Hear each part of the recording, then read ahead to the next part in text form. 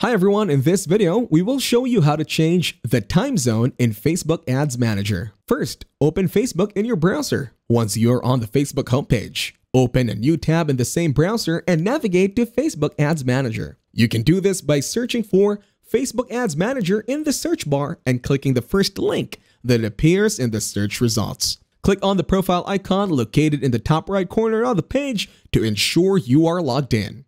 If you are not already logged in, enter your login details to access your account. Next, click on the Start Now button to begin. On the left panel of the Ads Manager, find and click on the Billing and Payments option. In the Billing and Payments section, click on Payment Settings. Here, you will see various settings related to your payment methods and billing information. Look for the option to edit your settings and click on Edit.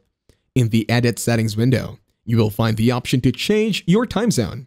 Select the time zone you want from the drop-down menu. After you have chosen the correct time zone, click on Save to apply the changes.